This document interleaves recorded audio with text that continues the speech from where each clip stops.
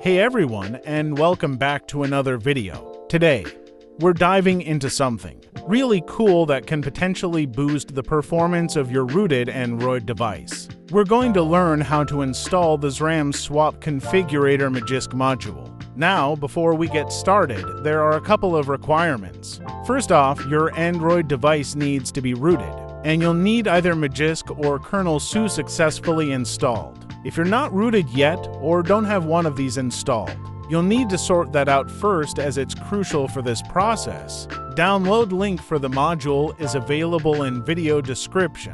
Once you've downloaded the module, the installation is super straightforward. Open your Magisk app or kernel SU app. Go to the Modules section.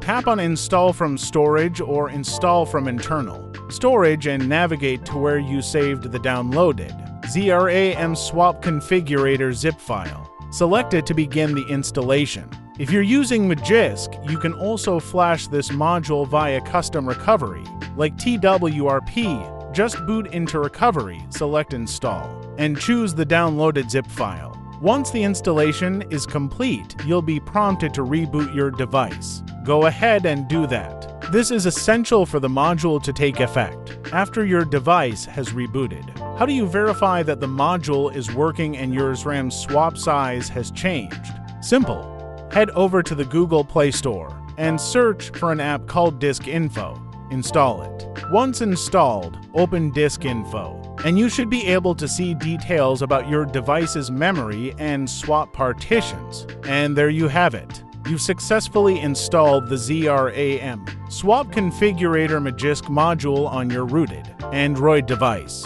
This module can help your device manage memory more efficiently, potentially leading to smoother performance, especially if you're a heavy multitasker. If you found this video helpful, please give it a big thumbs up, share it with your friends, and don't forget to subscribe for more Android rooting and customization tips. Thanks for watching, and I'll catch you in the next one.